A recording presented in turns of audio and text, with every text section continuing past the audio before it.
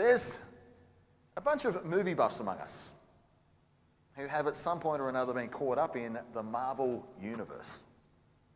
And it's come up with a flurry again with recent new movies coming out.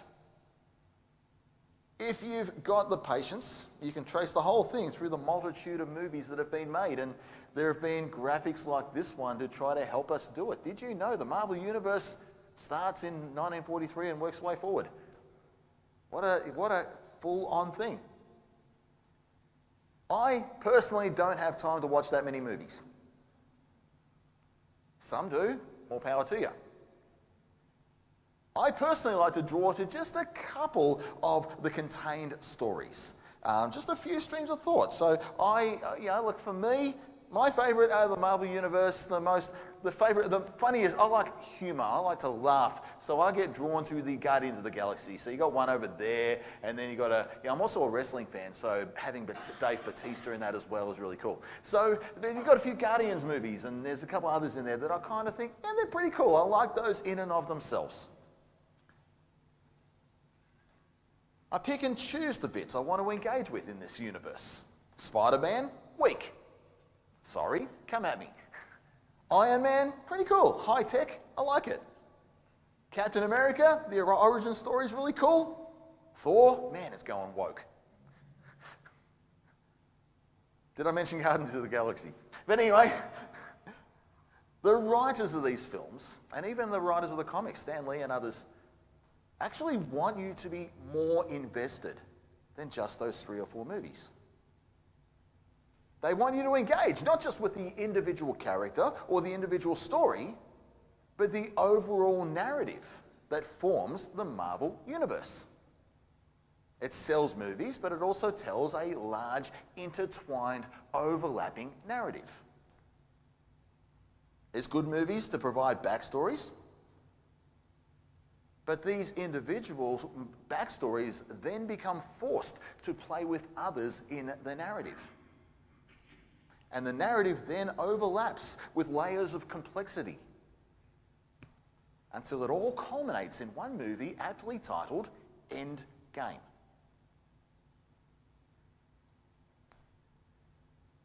As most of us are aware, we have been using these Sunday Times to explore the book of Revelation in a series titled Reveal. For those still struggling to take it all in, and let's face it, we all do at times, it might be helpful to consider this a bit like the Marvel Universe. You might even find it helpful to call it John's Revelation Universe. You might find it helpful to think of the letters to the 7 churches as a contained space in this Revelation universe. Other contained spaces and storylines and characters then follow. The interludes, where the throne room of God and its workings are shown to us, are both its story in and of itself, as well as but this story clearly overlaps into all factors, all other stories within this universe. The opening of the 7 seals, the sounding of the 7 trumpets, the pouring of the 7 bowls of judgment are all seemingly contained stories. Chapters 12 to 14 and the idea of an unholy trinity can be seen as another, and yet they all overlap and intertwine with each other at the same time. And finally, we get to the rise and fall of a system codenamed Babylon, the section that we're exploring now. They all stand in and of themselves as stories and vantage points which tell the story of humanity and history several times over. But they overlap, they work together. We've seen already that the book of Revelation is not a straight-up linear story from go to woe. It has twists and turns and overlap and callback and all those things that make a dramatic presentation work well. It is good to remember that this is believed by many scholars to have actually been written like a production, a play, and that it was not just read out for the churches, but acted out amongst the 7 churches. So it has drama and twists and plots and song and all these different things that make this thing a dramatic presentation. And we would do well to try to get caught up in the drama of this thing, not merely to look at it as words on paper and try to analyze it with this staunch ways that we do it at times. It is a drama. Get caught up in it.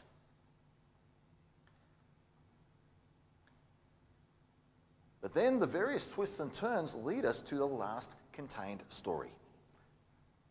John's Revelation universe has an end game drama to explore at the end of its pages. And we're starting to get to that now. Peter and Marguerite have helped us explore the rise and fall of Babylon. To the early church, this is certainly a reference to Rome, for it is a place with 7 hills, a geographic reality of that city.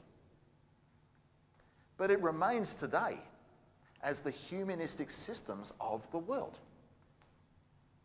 Our Australian Parliament is as much part of Babylon as Rome was back in John's day. But Revelation 18 shows us that it is all going to fall.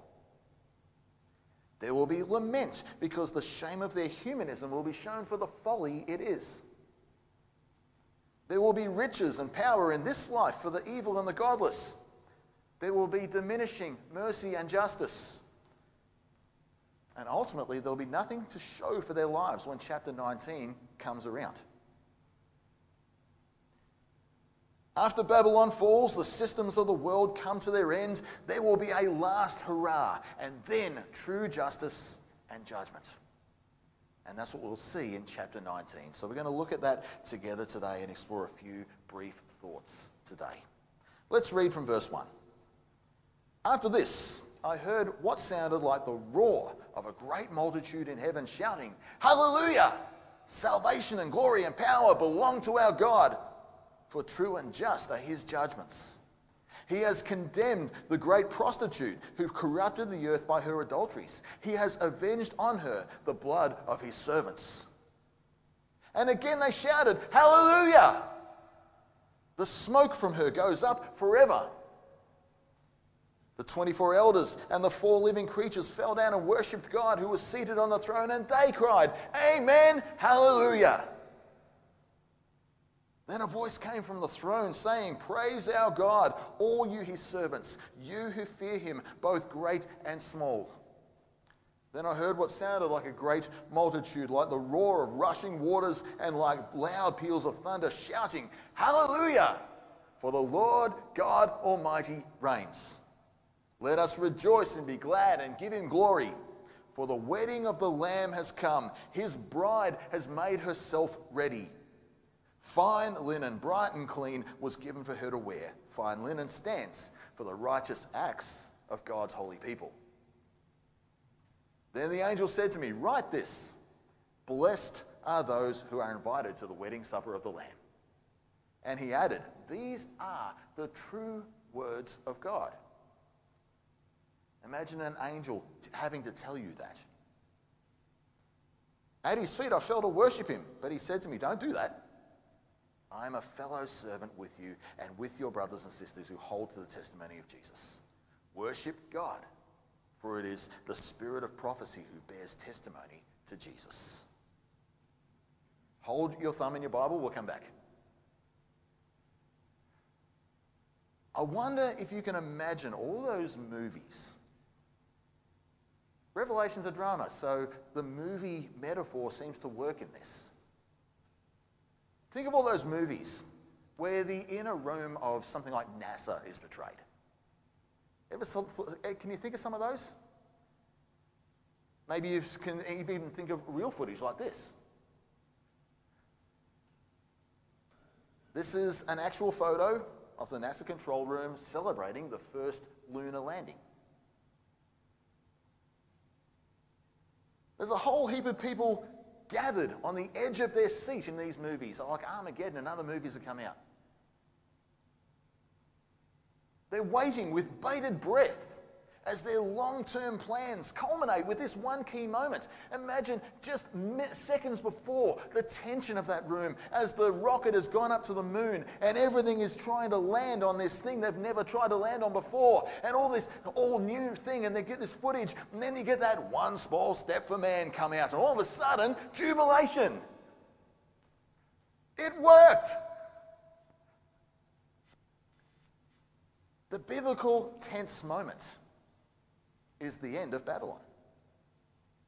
The end of all sinful worldly systems. The end of martyrdom. The end of evil. The end of Satan's final charge. The heavenly V-Day. The complete victory of Jesus. And this passage shows us something really cool. When it happens exactly to plan, all of heaven celebrates.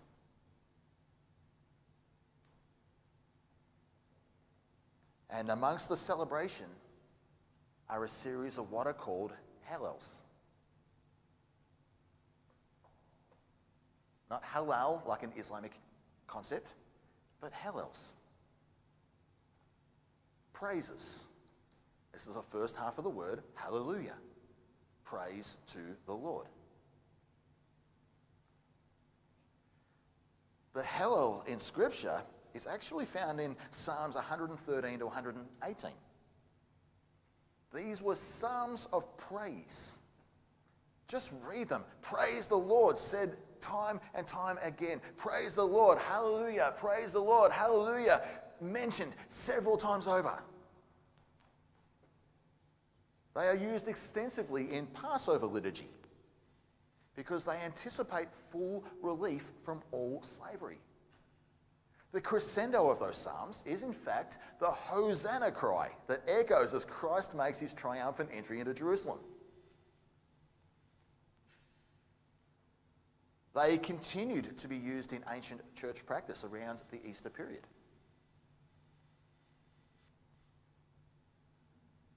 These heavenly shouts of hallelujah, these hallels, indicate that all has been fulfilled. All the slavery of sin is done with. Heaven is now able to wholeheartedly celebrate. And so too can the church. It's here in this eternal setting that the church is shown the true value of their faithfulness in this life now. In these verses, the difference between Babylon and the church is clear, big time. Babylon is a spiritually adulterous entity,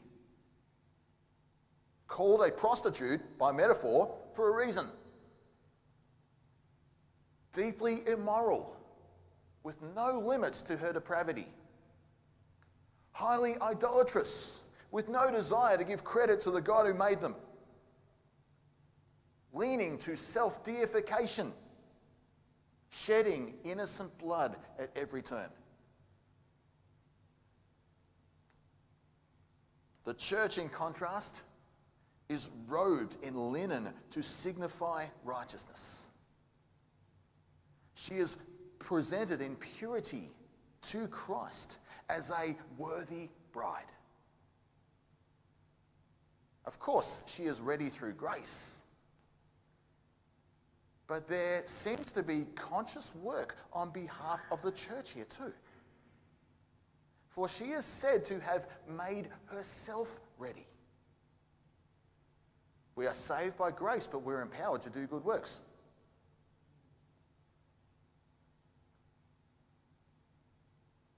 The linen is linked with the righteous acts of the church. She was saved by grace for sure. But she did not sit idly by in life, but was active in the world even while Babylon did its thing.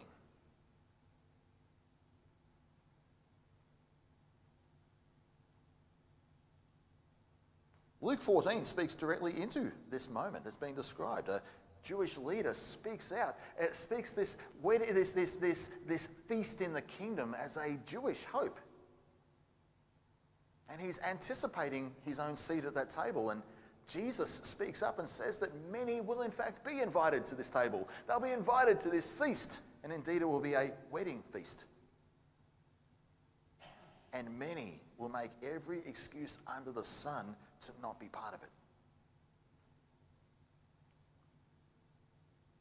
But here we're assured with a heavenly promise. The wedding is coming. The feast is coming. So as an invited bride, be ready and live in righteousness now. As long as we draw breath, choose righteousness.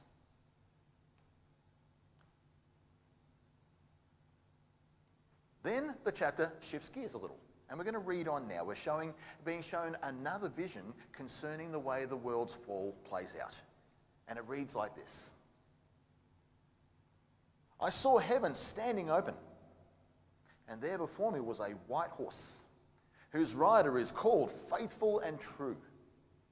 With justice he judges and wages war.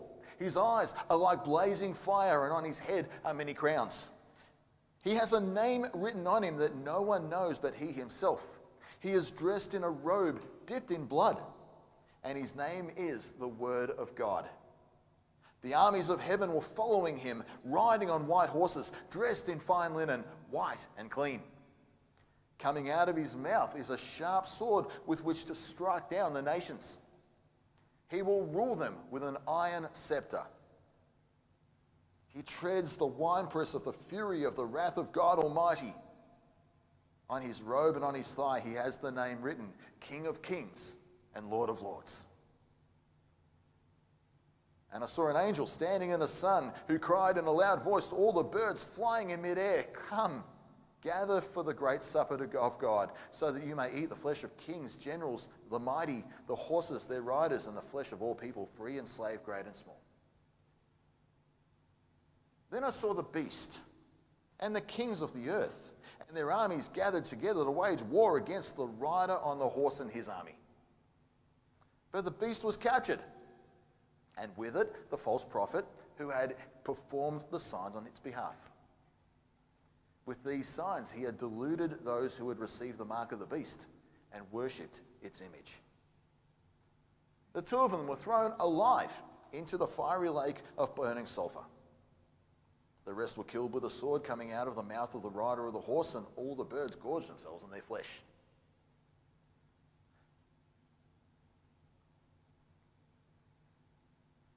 John's love of the Old Testament prophets comes out in this section.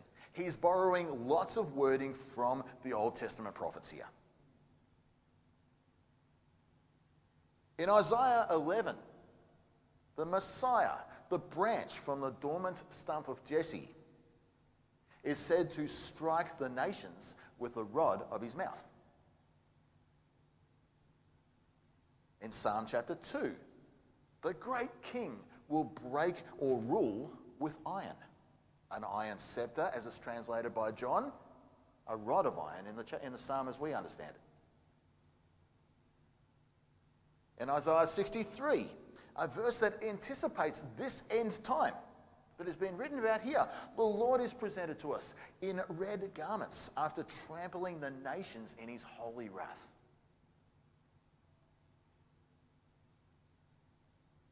Here, Jesus does all that.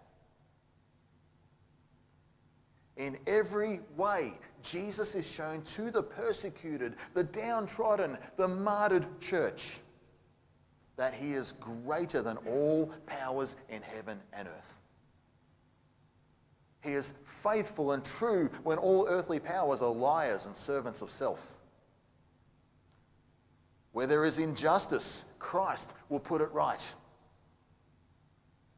He holds all authority, 10 crowns on his head, indicating true power over the world. He is king over all kings, as we've sung today. He is Lord over all other lords. That word Lord there was actually the title that Caesar wanted to be known as, and gave you a certificate for calling him that every year. If you would not do that, you would be refused different rights and privileges in the society you lived in.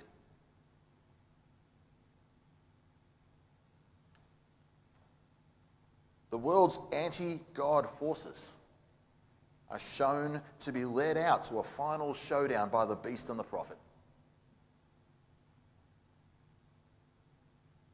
But it appears a battle doesn't even take place. Such is the power and authority of Christ in this instance.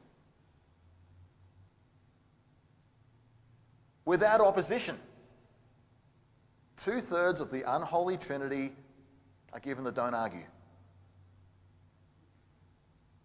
Simply captured and thrown into hell. The victory over the dragon and his cronies was established long before this time. It was established at D-Day.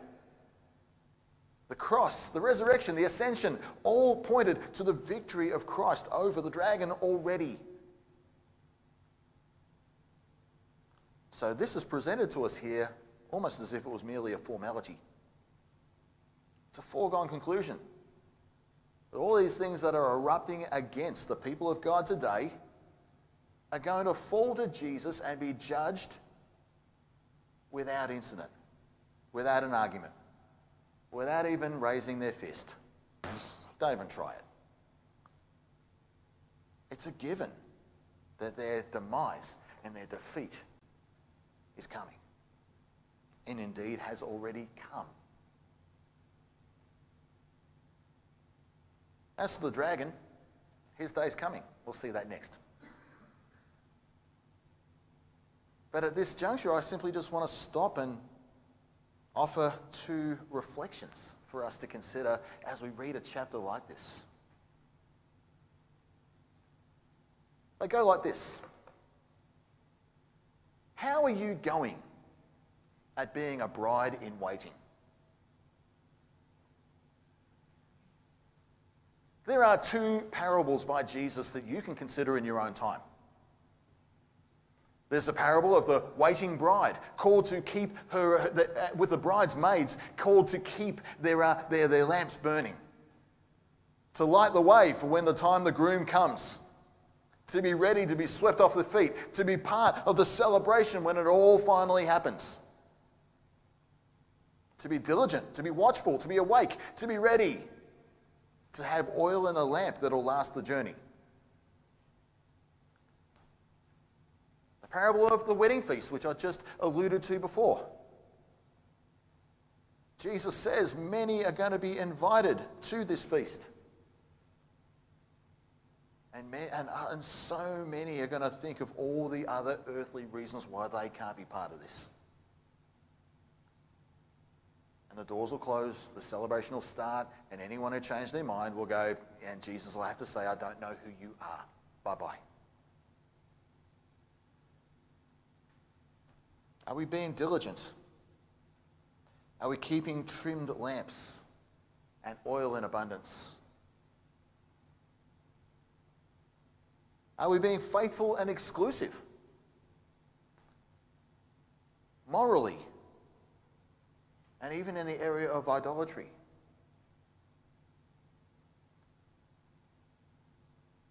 Marriage is an exclusive union, at least as God designed it.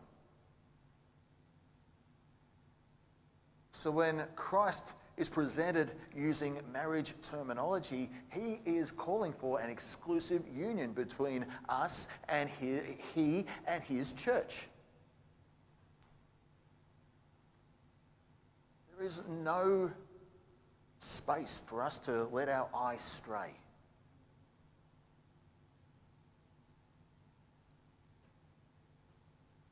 There's a reason Babylon is called a prostitute. It's the world and its systems is a highly immoral way of life, something that is absolutely hostile to God. And it's a strong word in order to actually call the church to not partake in those things? Are we faithful and exclusive as brides in waiting for our King? And since we're invited to this, have you actually given the RSVP? Have you answered the invitation? Have you said in your heart, have you said it publicly and in accountable community and even to the Lord himself, yes, I will take your invitation. Yes, I accept what you have for me. I will take you. I will say yes to your righteousness. Yes to your white robes. Yes to the hope you give. Yes to your eternal offer. No to the world and its ways. The world, the flesh, the devil, all the things that I've been living in pursuit of is now nothing, and Jesus, you are everything. Yes, I will answer. Yes, I will answer exclusively to you, and I will be ready. Are we dressed in righteousness, friends? Anticipating this wedding feast.